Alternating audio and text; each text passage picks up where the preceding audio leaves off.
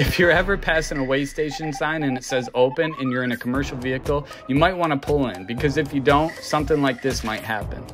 When you pull into the weigh stations, they have a pre-scale. You basically, some of them do. You go over it, which is what I just went over, and they'll give you a green light, red light. Red light, you go to the right lane, and they make you stop there in that right lane, and they'll scale each axle. I'm in the left lane, so it's kind of the passing through lane because they scaled me at a good weight prior to. So I got 2 green lights. So this commercial vehicle, which doesn't really look like one, it's a utility vehicle, probably hanging electrical lines, but I'm sure it's a CMV. He decided to bypass the weigh station before me, and well, the state troopers got him.